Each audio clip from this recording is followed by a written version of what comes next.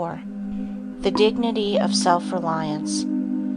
Self-confidence without self-reliance is as useless as a cooking recipe without food. Self-confidence sees the possibilities of the individual. Self-reliance realizes them. Self-confidence sees the angel in the unhewn block of marble. Self-reliance carves it out for himself. The man who is self-reliant says ever, "No one can realize my possibilities for me, but me. No one can make me good or evil but myself."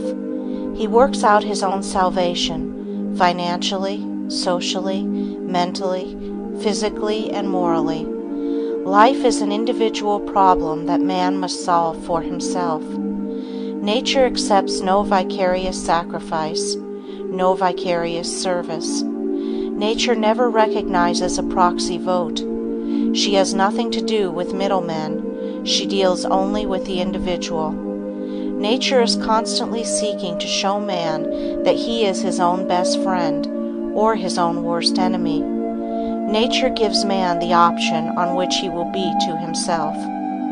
All the athletic exercises in the world are of no value to the individual unless he compel those bars and dumbbells to yield to him in strength and muscle, the power for which he himself pays in time and effort.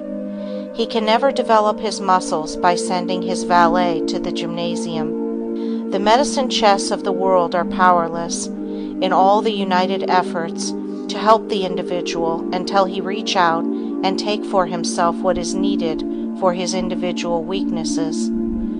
All the religions of the world are but speculations in morals, mere theories of salvation, until the individual realize that he must save himself by relying on the law of truth as he sees it, and living his life in harmony with it as fully as he can. But religion is not a Pullman car with soft-cushioned seats where he has but to pay for his ticket and someone else does all the rest.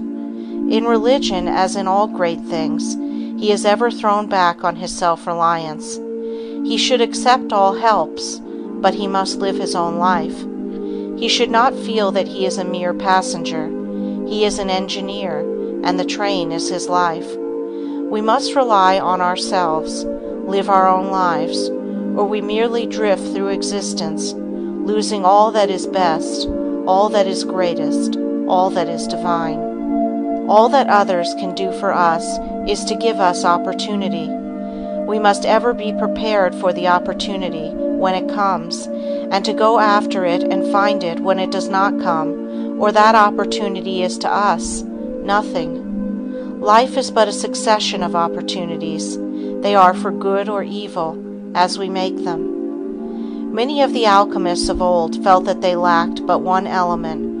If they could obtain that one, they believed they could transmute the baser metals into pure gold. It is so in character.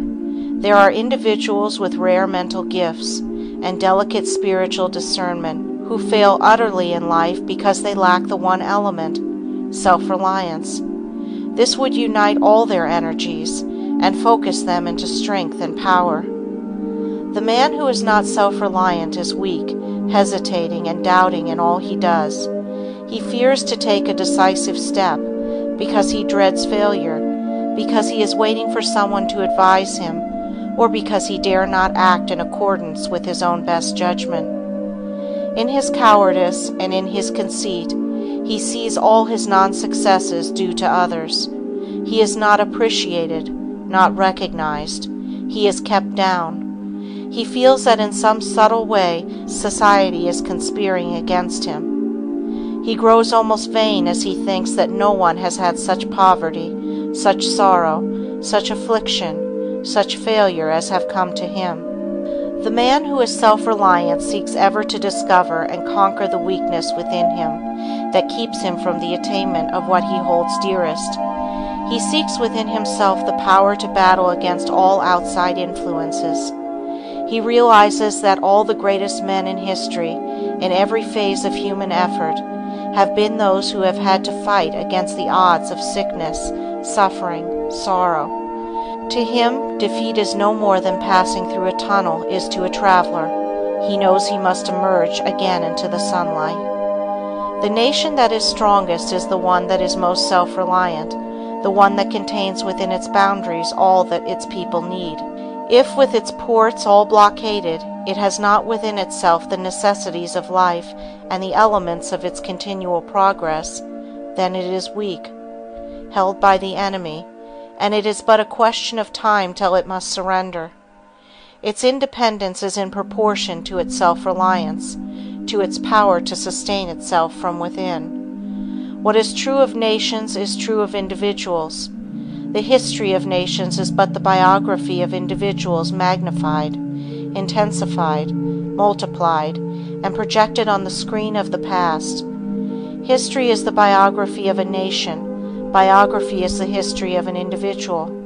So it must be that the individual who is most strong in any trial, sorrow, or need is he who can live from his inherent strength, who needs no scaffolding of commonplace sympathy to uphold him. He must ever be self-reliant. The wealth and prosperity of ancient Rome, relying on her slaves to do the real work of the nation, proved the nation's downfall. The constant dependence on the captives of war to do the thousand details of life for them killed self-reliance in the nation and in the individual. Then, through weakened self-reliance and the increased opportunity for idle, luxurious ease that came with it, Rome, a nation of fighters, became a nation of men more effeminate than women. As we depend on others to do those things we should do for ourselves, our self-reliance weakens, and our power and our control of them become continuously less. Man, to be great, must be self-reliant. Though he may not be so in all things, he must be self-reliant in the one in which he would be great. This self-reliance is not the self-sufficiency of conceit. It is daring to stand alone. Be an oak, not a vine. Be ready to give support, but do not crave it, do not depend on it. To develop your true self-reliance, you must see from the very beginning that life is a battle you must fight for yourself. You must be your own soldier. You cannot buy a substitute. You cannot win a reprieve. You can never be placed on the retired list. The retired list of life is death. The world is busy with its own cares, sorrows, and joys, and pays little heed to you. There is but one great password to success: self-reliance. If you would learn to converse, put yourself into positions where you must speak.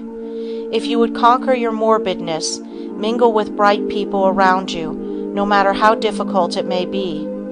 If you desire the power that someone else possesses, do not envy his strength, and dissipate your own energy by weakly wishing his force were yours.